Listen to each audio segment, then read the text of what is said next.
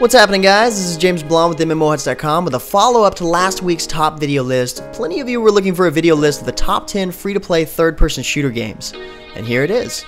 Once again, this list of games is based off variety, popularity, with some personal preferences mixed in, and they all scored pretty well on the MMOHuts game list rating. So starting out our list at number 10, SD Gundam Capsule Fighter. Looking for a game with chibi versions of your favorite Mobile Suit Gundam fighters battling it out in a 3D environment at your disposal? Well, the developers at Softmax did. The game has over 300 completely customizable units built around melee, medium, and long-range combat types. With its multi-directional maps, a unique element is added to the game, giving it not only that interesting third-person feel, but also melee action combat found in a lot of brawler games.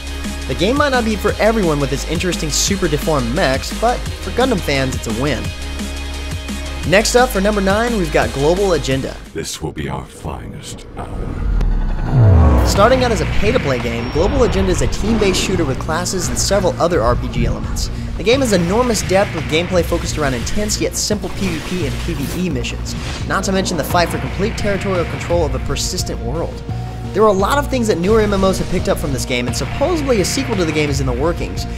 However, with Hi-Rez putting all their fuel into Smite, it may be a little while before we see a game like Global Agenda 2 surface.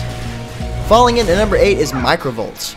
I've always thought this game had a cool concept, seeing that it brought back the childhood days of playing with action figures. You know, kind of like the movie Small Soldiers. The game is classless, but it does allow players to access 7 different weapon types, with hundreds of game updates introducing modified themed versions of these 7 core weapons. Over the time frame the game has been released, it's introduced 11 different PvP and team-based game modes, along with 21 themed maps. So needless to say, the game does a great job of staying up to date. They seem to always be introducing new content in small patches, but every once in a while they have a large patch like the recent Surge update that's been implemented as a direct result of their community feedback, changing things like the user interface and making the game overall more competitively balanced. Unfortunately, some of the latest updates have also introduced new bugs trying to fix the old ones, so hopefully later on that'll get worked out. Number 7 on the list is Battlefield Heroes. Now, this game has grabbed a huge audience due to it being somewhat of a cartoon version of the other Battlefield games, but it's also the first of EA's Play for Free lineup. The game features 3 playable classes, each having unique abilities that can be compared to skills in other games, all of which players can upgrade over time. Coming from the original developers of a series that usually focuses on cutting-edge, realistic first-person shooters, Battlefield Heroes does a pretty decent job as a much more casual third-person shooter. Loadout comes in at number 6, sporting a similar but 10 times more gory graphic style as Battlefield Heroes. Loadout's name says it all. This game combines the gun customization of Blacklight Retribution, the cartoony comical theme of Team Fortress 2, with the fast-paced action of a game like Tribes Ascend. The weapon customization in the game is way over the top and somewhat hilarious when combined with the game's animation style, adding modules that change the elemental properties, let alone the ammunition itself. It's not odd to find players running around with hypodermic needles sticking all over their body or nearly half their flesh missing. It's without a doubt entertaining. Now it just needs a little bit more content as far as game modes and maps and whatnot to keep boosting the player base. They did a good job recently. They added the first iteration of the skill-based matchmaking system to the game. Not bad. Now this next one was a bit of a tough call, but number 5 is FireFall. Alright, so let's face it, we've all been watching FireFall for the past few years, waiting for it to come out of Forever Beta, and now that it has, well, we went from saying this game is going to be epic to it's got potential. Now, from a third-person shooter standpoint, I can say that the mechanics are spot on. It's fast-paced, visually pleasing, and the jump jets and various battle frames are the icing on that cake. Now, the battle frame customization is pretty notable as well, but the game might have gotten ahead of itself when it launched. It seems to have left its content sitting in bags at the front door. Despite all that, it's still a grand third-person shooter worthy of a spot on this list. More time, FireFall. More time. This next one, however, has had its time, and it's still going. Number 4 is S4 League.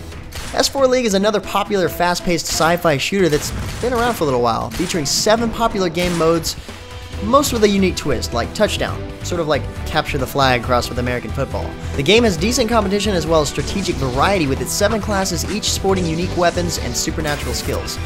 And it's the only third-person shooter with a catchy electro beat playing to the background to help set the pace of the match. Visuals are good, the customization options are vast, and to this day, the player base is pretty impressive. Ghost Recon Online claims the number 3 spot on the list. Now we do this my way. Now, this Tom Clancy game is a tactical cover-based shooter heavily focused around teamwork. Sporting technology set in the not-too-distant future, kind of like Blacklight Retribution, players can customize their weapons, choose from 3 different classes, and use objects around them for cover. Now, working with your team is a huge strong point in this game. You really can't win otherwise, but it's the best feature in the game because it's built around it. The class's skills are focused around team operation. Plus, there's a cool system implemented that lets players visually know where their allies are, even if they're not in plain sight. Ghost Recon Online gives you the power to gain advantageous positions over your enemies and utilize real-world squad tactics to achieve victory. Now, I can say there aren't too many games like this next one. Number 2 is APB Reloaded. With this, you don't need GTA Online. You've already got it. Okay, maybe not, but it's close. Focused around PvP, it offers just as much intense action, crazy nice graphics, and customization as most buy-to-play titles. In fact, in 2010, you had to buy it to play it. The game itself is like a city in chaos with up to 100 people in one instance as criminals or enforcers. Okay, so it's a little shy when it comes to actual content, but it already topped our best customization chart, so it sure doesn't lack there. This is a game where you could spend hours on the customization alone, much less the gameplay itself.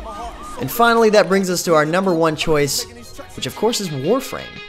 Coming from a small development team with pretty big ideas, Warframe is literally everything that comprises an elite third-person shooter. The game is primarily based on co-op missions, but never has it been this fun joining up with a bunch of randoms to take down enemies, much less playing with friends. The game puts a space ninja twist on the genre, providing players with special abilities, awesome melee maneuvers, as well as a unique parkour system used to evade enemies, get past obstacles, or just plain look badass. The graphics in the game are some of the best that I've ever seen in the free-to-play market, and the map layouts randomly generate, adding to the game's strategy along with the randomly generated mission types and minigames. Okay, sure, the view can get a bit repetitive at times, but they've been spitting out enough content to kind of solve that. They've already started adding PvP, which is something the community has been demanding from the start.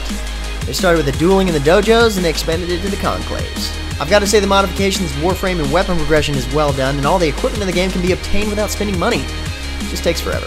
But there's no doubt that Digital Extremes is building up a really unique and polished third-person shooter, and that's what makes it number 1 on MMOHuts' top 10 free-to-play third-person shooters. And once again, there are plenty more noteworthy third-person shooters on the market, but for this video I also wanted to keep it to games with soldier-like avatars. So even though games like War Thunder, Star Conflict, and the wargaming games are technically considered third-person shooters, and are in fact awesome, I'll save those for another top video list. Anyway guys, thanks for watching. Let us know in the comments below what third-person shooters also kick ass and deserve attention. If you're looking for more info on the games on the list, check the links in the description below for the individual game profiles at MMOHuts.com. But until next time guys, that's going to be it for me. I'm James Blonde. See you out there, gamers.